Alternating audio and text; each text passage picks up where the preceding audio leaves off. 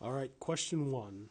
The theory that the universe is expanding is supported by data from the 1. Nuclear decay of radioactive materials, 2. Nuclear fusion of radioactive materials, 3. Blue shift of light from distant galaxies, or 4.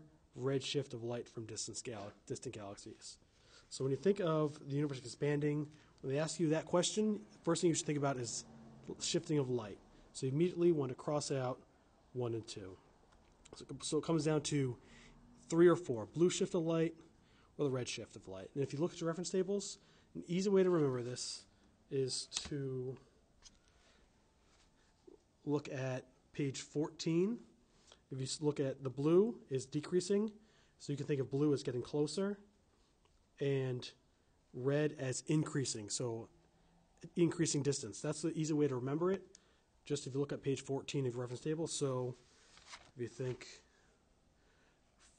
number 1, red shift increasing, so it will be red shift, it will be 4.